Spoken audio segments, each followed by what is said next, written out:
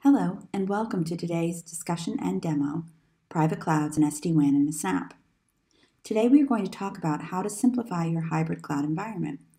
We'll go into some of the challenges of connecting your hybrid cloud and how to make that easier. Then we'll do a real-time demonstration showing you exactly how simple it can be to connect your cloud environments. Finally, we'll wrap up with a Q&A. My name is Theresa Abbamondi, Product Marketing Director here at Cato Networks. And joining me today is Sean McCarthy, Director of Sales Engineers in the Americas here at Cato. So let's get started. Moving to the cloud has obvious benefits, which is why you've likely already done it or are now considering it. Among those benefits are cost savings, which can come from moving from a CapEx to an OpEx investment, as well as eliminating the need for you to expand your data center footprint, which can all result in real savings, freeing up budget for more critical investments. Scalability. Moving to the cloud allows you to optimize capacity and use, licensing what you need when. By considerably reducing the lead time required to expand your footprint, cloud data centers allow you to be more dynamic in scaling your infrastructure. Accessibility. Because cloud resources are available everywhere, collaboration and accessibility are greatly increased. Agility. That same accessibility helps increase agility, which is critical to today's enterprises. For instance, disaster recovery issues become much easier to address with cloud resources. And finally, management. Because cloud resources are managed for you, moving to the cloud reduces your IT overhead. Your team is no longer responsible for patching or upgrades, freeing those resources up to focus on other projects. But the cloud isn't without its issues. Consider connectivity. You may choose to invest in high-quality private links to ensure a quality experience for your end users. It's expensive, but it's worth it for the guaranteed performance. But not everyone in your organization will get that quality experience. Backhauling traffic from your remote branches will negatively impact the experience for users there. You can solve the backhauling problem with direct internet access from branch locations. But as you know, going over the internet can result in unpredictable performance, often making critical applications unusable. And having internet connections at branch offices opens up security risks, creating additional challenges. So when you're confronting the connectivity challenge, the choice isn't between high quality or low cost. Traditional choices will actually offer you neither option. But connectivity quality isn't the only challenge enterprises face when connecting to the cloud. You'll also have to solve for access control, which can involve having multiple virtual private cloud instances, especially if role-based access control is required. Connecting all of those VPCs within a region comes with additional challenges.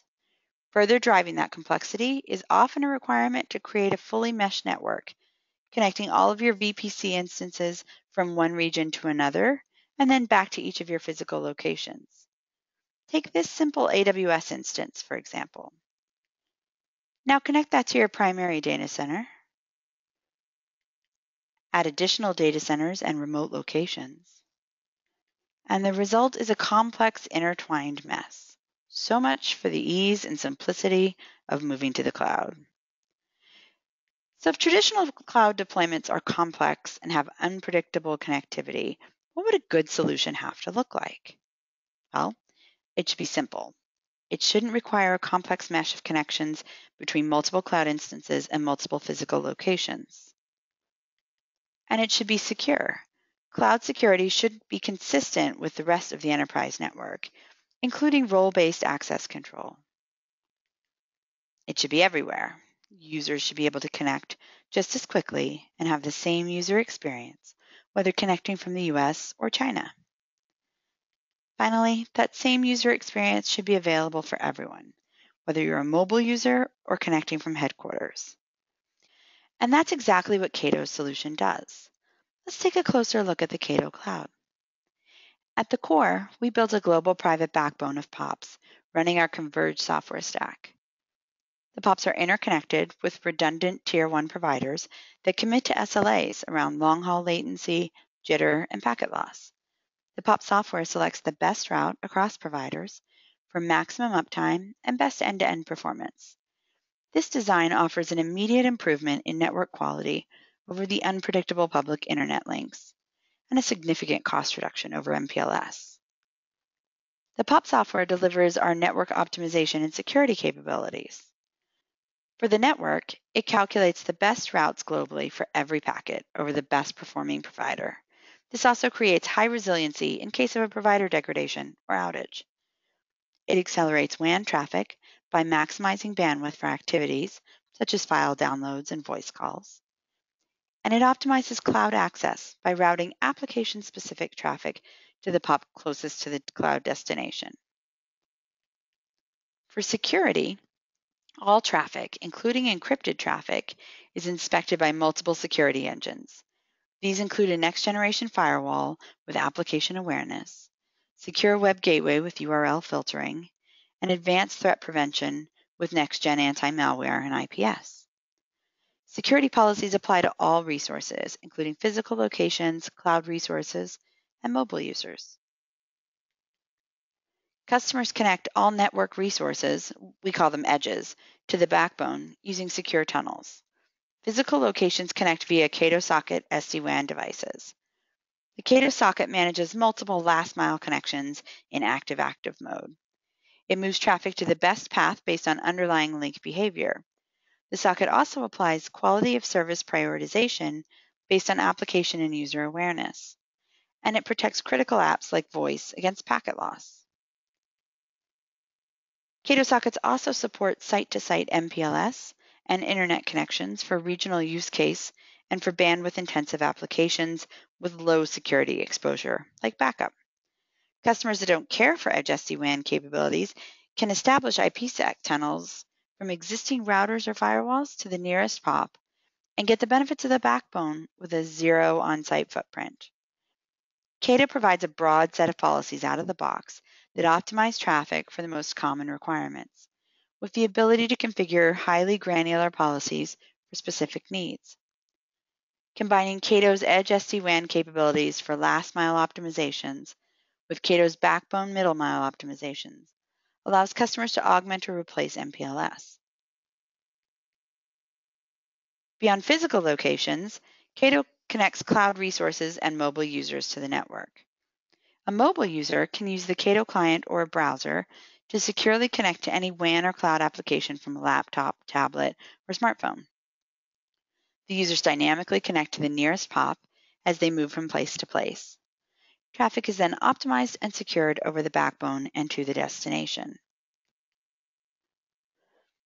Cloud data centers are connected by establishing an IPsec tunnel from the Cato Cloud.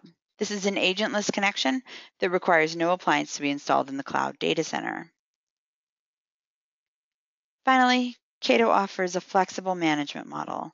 The self-service console is available for customers to configure all networking and security policies for their entire system.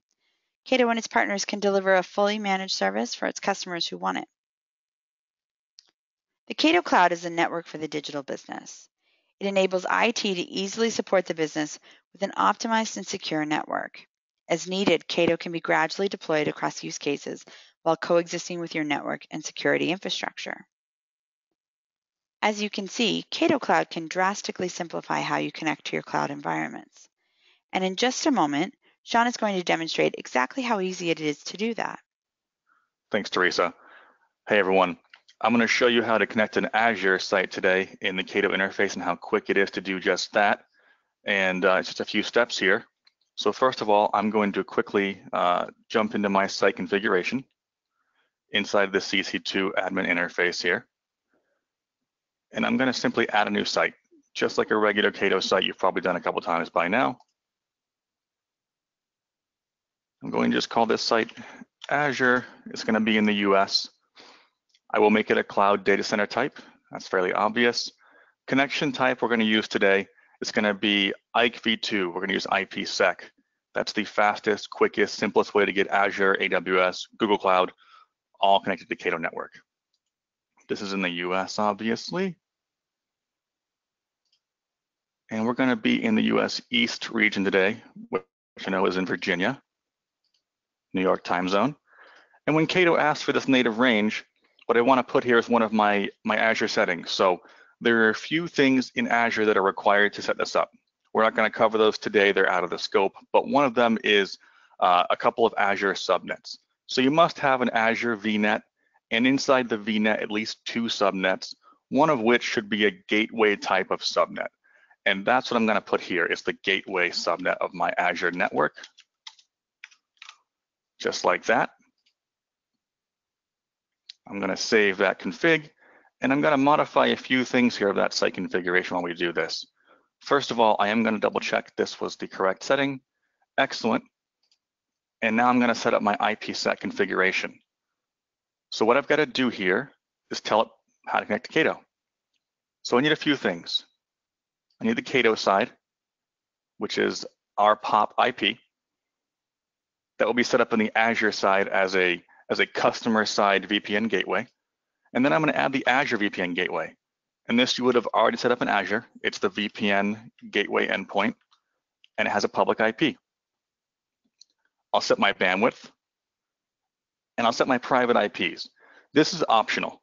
I am going to run dynamic routing. It's the quickest, simplest way to share routes between my networks. And so because of this, I need to share private IPs to have a BGP peer on both sides. So what I'm going to do here is inside your Azure portal, your VPN gateway is assigned an IP address inside that gateway subnet. So you can find that and put that here. And on the Cato side, you actually get to pick yours. And I've chosen this IP for the inside of the tunnel IP on the Cato end. Very simple there. And I'll set my primary pre-shared key. All right, I have to do a few more things here. I'm going to double check my parameters, which is going to be 256. I'm going to use SHA-1 for both, and group 2. Fairly common Azure setup. Again, you can find all this in the documentation, and we also will have a guide out shortly walking you through this. And that's it. So I've set up my IP endpoints. I've set up my inside IP addresses here. I've set up my pre-shared key and my parameters. I'm going to save this, and that will save the site config. I'm going to do one last thing, which is set up BGP peering using these IPs. So down here in the BGP section, I simply add a peer. This is going to be Azure, and I've already set up a ASN for this. The neighbor IP is that same IP we put earlier. It's the gateway address of the Azure side of things. And I'm going to advertise the default route to Cato, and I'm going to accept any routes it sends me. And that's it. That's the entire config from beginning to end on the Cato side. Obviously, there are some things on the Azure side you need to have. And so we'll release a document later on that can walk you through both sides of this. And obviously, our engineers can do the same with you in real time. So I'll go back to my main page here. I'll simply confirm the site is up, which it is. There we go. Connected to Cato POP. And we're good. So I'll hand it back to Theresa. Thank you. Thank you, Sean. That certainly illustrated how simple it is to configure. I see that we have some great questions here, so let's go ahead and get started with those. Here's our first question. This is coming from Sarah. Sarah's question is, what can I expect for connectivity speeds through Cato Cloud? That's a great question. Sean, can you answer that for Sarah? I can take this one. And actually, I can also show you rather than just tell you. So let me set up this demo for you. First of all, the answer is that you should expect the maximum throughput that your link provides. What Cato is doing is making sure the path is optimized, free of congestion, free of packet loss, so that you can get the absolute best performance from your network you can possibly get. And so what I got here is I was showing earlier a customer a speed comparison over Cato versus over just regular, we'll call it clean pipe. It's good, it's not lossy, but there's no WAN up in there whatsoever. So on top is that clean, no loss, but no WAN out connection. And on bottom is the Cato connection. and these are going from the US to Australia. Okay, you can see the ping times actually are a bit quicker up top, the non-Cato connection, by about anywhere from 5 to 15 milliseconds quicker ping time. So I'll start the test. I'm using a well-known tool called land speed test here. That's very simple. It does a kind of a random read write across the WAN using SMB, and it first does the upload and then does the download. So I'll test the non-Cato right now, doing the write still.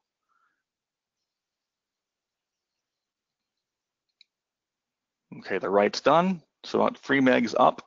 Again, we're going a pretty long distance here, so distance always affects speed. The key is how much and how much Cato can overcome that. And the download's almost finished here, so 3 and 5. All right, now we'll move to the Cato test, and we'll test the exact same distance over Cato.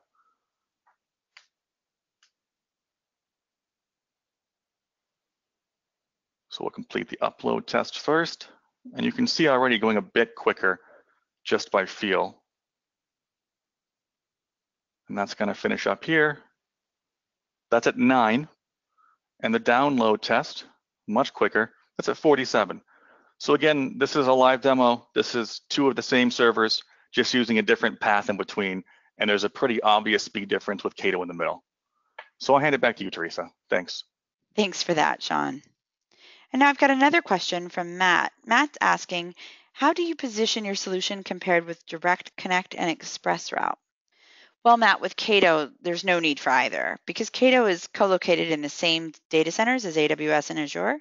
So your traffic egresses Cato's network right where you need to be, giving you the same performance of a Direct Connect or Express Route without the cost of those dedicated connections. Our next question here is from Rich. Rich wants to know if Cato offers any management services. Rich, that's a great question. We get asked about that all the time. In fact, Cato offers a number of managed services to assist with everything from rapid site deployment to threat detection to day-to-day management. You can layer in one or all of our services depending on what you need.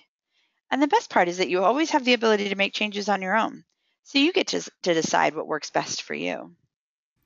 It looks like we're running out of time. I'd like to thank everyone again for joining us today.